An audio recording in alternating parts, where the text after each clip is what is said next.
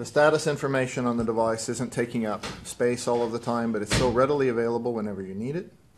This is our home screen. I already have one application launched. That's People application. Other applications on the device are of course available from the launcher. I'll open a couple of applications. I'll demonstrate the multitasking ability. So I push the application out of the way. It remains visible on the screen, and I can actually continue to interact with the application. So if I want to use the dialer in order to enter a phone number, I can go directly to the dialer, or I can go directly to the contacts. So in this case, I'll demonstrate the dialer. So now the dialer is available.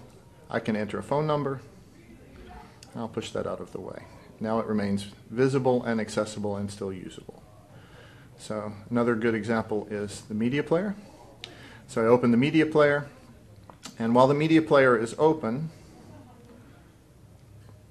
the content seems to be missing. So while the media player is open, I can actually still interact with the content. So let's see, where did our music go? Oh, there we go. So music player is open, I can still interact with the content, I can stop the music, I can start the music, I can fast forward to the next song, and again start and stop the music without having to go directly into the application. So this is the basis of our UI.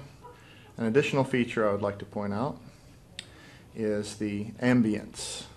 So I can take any given photo, I can select the photo, pick the one that I want, and then I can create ambience.